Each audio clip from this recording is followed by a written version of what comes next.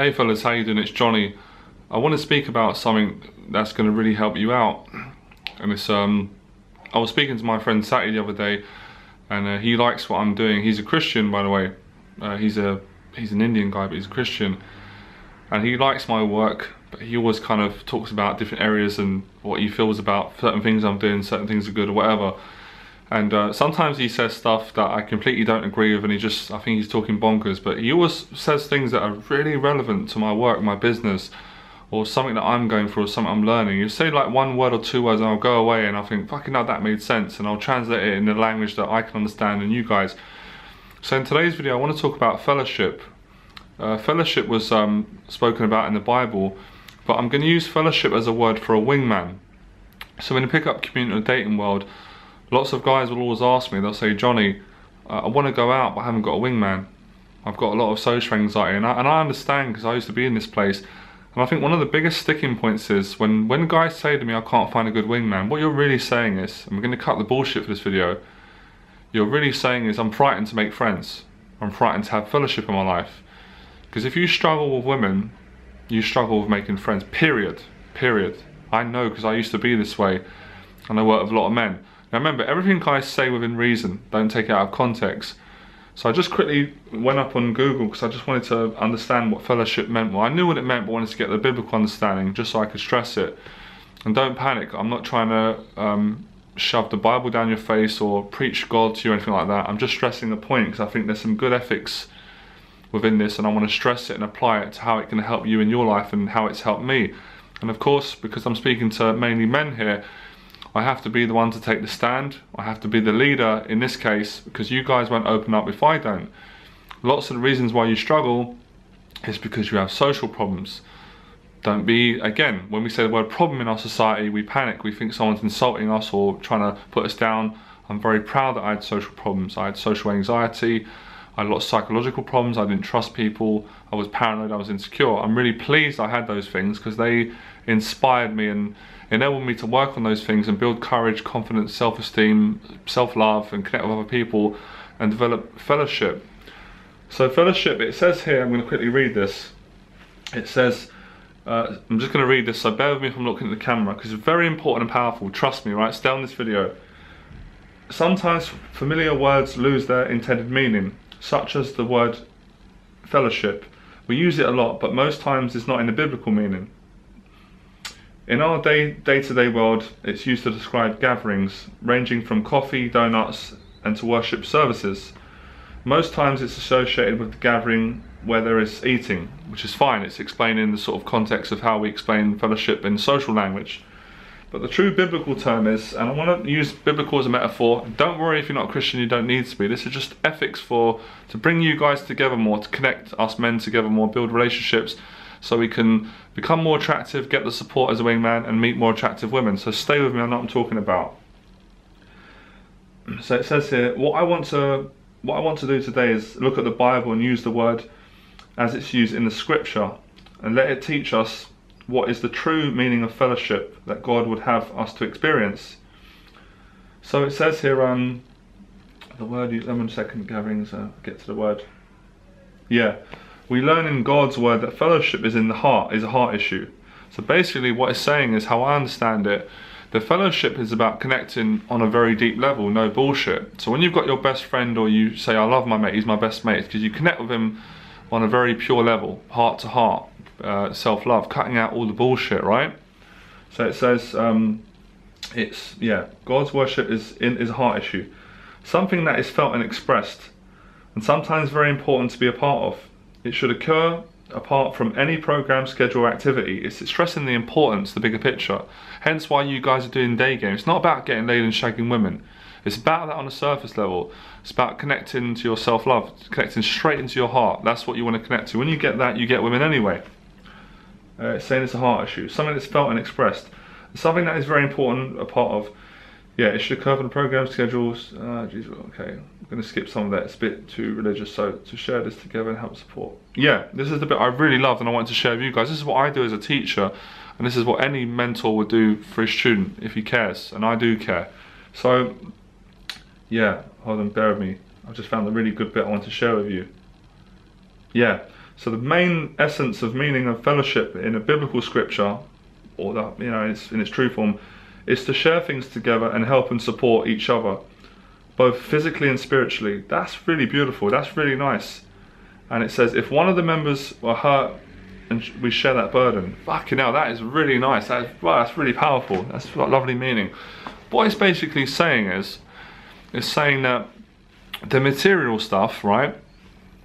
The material stuff like making like money, all the kind of stuff. It was saying that it is. Yeah, all right, let me get my. It's saying going out and having coffee and meetings. That's okay. That's fellowship. Like making money, going on dates, doing the selfish things. We need some of that. I suppose that's healthy for our ego, and we need some of that, right? I'm not trying to get to become a saint, but it's saying the deeper meaning, what we really yearn for, what we need. And I know for myself, I definitely need this. I get a lot of this through teaching and just, you know, connecting with women more on a better level. It's saying that the deep level is connecting from the heart. Now, when I say to you guys, you have to be yourself going out doing day game, it's because it's very important. Now, you might not understand this or might not know it, but you feel it. And that's why if you're around good people and you can be yourself, you feel that fellowship, that brotherhood, you feel that trust. When you're out of alignment, you may not feel that. You feel disconnected, you feel nervous, you feel anxious, you feel you can't trust people. So it's important that you develop fellowship. So when you're saying to me, I can't find any wingman, don't bullshit me. Don't come on. You're speaking to someone that bullshitted himself for many years of his life and made the changes, right? Had the courage to look at himself in the mirror and fix these problems and change my life around. I literally changed my life. I can't tell you what I did. So my social circle group's got over 500 members, all waiting for fellowship. Now, I can't always be in the group because I work full time. I work every hour of every day because I love what I'm doing. But I set that group up for you guys to immerse yourself in it, make friends, go out and develop fellowship. When you connect with men on a non-gay level, don't worry, and you've got good friends and you're around them, and like it said in the Bible, when you've got support with each other, you help and support each other on a soul or a heart level or spiritual level, you're going to get better results with women. You're going to get girlfriends. You're going to feel better about yourself. You're going to build your self-esteem. So it was really good what Sati said to me when he said, your guys need more fellowship. And that's why I did that video on day game on YouTube. I think I titled it How to Connect to Self-Love. When you see me going out speaking to men, there was a metaphor for fellowship. Now, I do this because I've slept with lots of attractive women, and I said before, there was no love there was no self-love. I don't regret doing it because everything I've done has got me to where I am now. But the realization was, it is about connecting man to God, or man to himself, or, you know, being your authentic self. It all means the same thing. It's connecting to the self-love. And if you don't have any fellowship, if you've got no friends around, you feel empty. And I know because I felt that. And I can honestly say, without the risk of sounding brash or big-headed or arrogant, when I was younger, people did like me. Everywhere I went, people wanted to be friends with me. The problem was, I was too afraid. I wanted to be friends, but I didn't trust people because of all of my bullying and what I went through. My father was strict on me. He was hot and cold. Sometimes he's really nice to me, then he could just turn. So I was always waiting for people to turn on me. So when people tried to get close to me, I would push them away. And I think unconsciously, I probably made friends with people that were kind of on my level, so I knew I was safe. But that I lost out because I wanted to make friends with more confident people. I wanted to make friends with people from different backgrounds. I wanted to make friends with people that had done more things than me. Now I connect with everyone. I've got friends from all different backgrounds, and I've got so much more fellowship in my life. I feel more happy, I feel more attractive, and I am more attractive for that. And that's what I want to share with you guys. And women are attracted to men who have fellowship. They don't really want to go out with a man who's got one friend. And everything I say to you, every criticism I give you, it's back to me, because I used to be like this, so I understand the level of the problem. So I can't stress to you that a wingman is important. Of course you want to get a good wingman, but if you keep telling me that everyone's negative, that's because that's fucking resonating straight out from you, because you're negative. You need to work on yourself. It can't all be negative. I've got over 500 people in the social circle, and I speak to most of the guys, and some of them I've mentored and I know them, and they're not negative people. And we all fall out sometimes, we all get negative. And like it said in the Bible, it said that fellowship's about supporting each other spiritually, mentally, you know, and it says, when one person's down, everyone's hurt. I know that sounds cheesy, but that's really powerful. And that's how I had good friendships with my friend Floyd, my friend Alex, some other friends growing up. Because when one friend was upset, I was fucking upset. Because that's the type of person I am, that's the type of ethics I uphold. If we're friends, I'm friends with you for the good times and the bad times. Now don't get me wrong, I'm not going to carry you, I'm not going to wipe your ass, but I'll fucking probably do everything I can to help you out. I'm a very loyal person, and funny enough, the same person who hurt my feelings taught me this. My father taught me very good ethics. He just delivered them in a very fucking strict way. But they've stuck now, and it's made me more attractive, and it just builds your core. It makes you better with women. So we need fellowship as men. We need to cut the competition out. And I think that's one of the sayings that Gandhi said he did. The only way to get rid of your enemies is to make them friends. It's such a beautiful saying. It's so nice, because that's what I've done with all the bullies. They don't exist for me because I've forgiven them. I don't have to go out every night hanging out with them, but I can love them from afar. So it is important that you have fellowship, and women will be more attracted to you. You guys ask me all the time, how do I build a attractive woman? Fuck the date game blueprint. That doesn't work. And forget the pickup stuff. This is powerful stuff. This stuff is in Bibles, scriptures. This is experience from man down all the generations, and we're getting it. And I'm learning this from my mentor, and I'm learning it from myself, because I'm always going out and researching if this stuff works. And like I said, I've laid off women for a while. I'm around men because I wanted to work on old insecurities, old stuff that rised up years later, and now I'm kind of just dissolving it. And I love being around guys, being around men.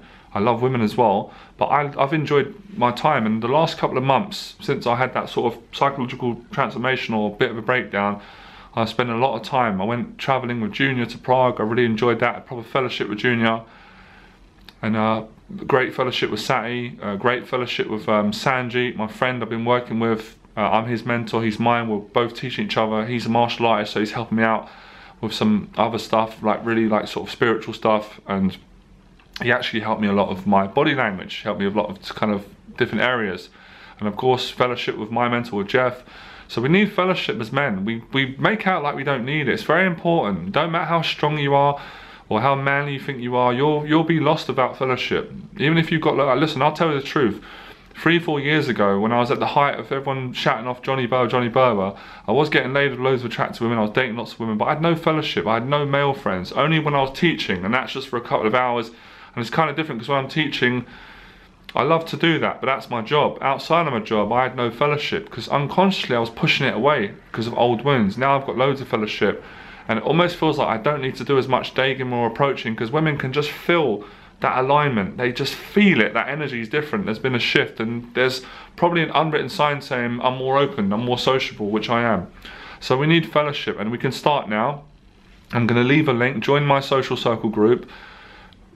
Write something in the group. Hi, just introduce yourself. You're not going to be ridiculed. I'm going to support you. There's loads of guys in there, and we've got to make the first move. If we want fellowship and we want to connect with people, we can't say people are nasty to me or I don't trust anyone. I know it's not easy, but we've got to take the first leap of faith. If you take the first leap of faith, and I'm using this as a metaphor, God will do the rest. He'll help you out, but it won't help you out if you just sit on your ass and do nothing. And I'll help you out, and I'm doing it now with the videos. And you're building fellowship with me, but sometimes it's at a distance. So, give me an email or come down to my seminars. I'm going to be arranging them soon. If you want to do one of my live events, I've got boot camps, I've got programs. Go to my website and see the coaching I offer.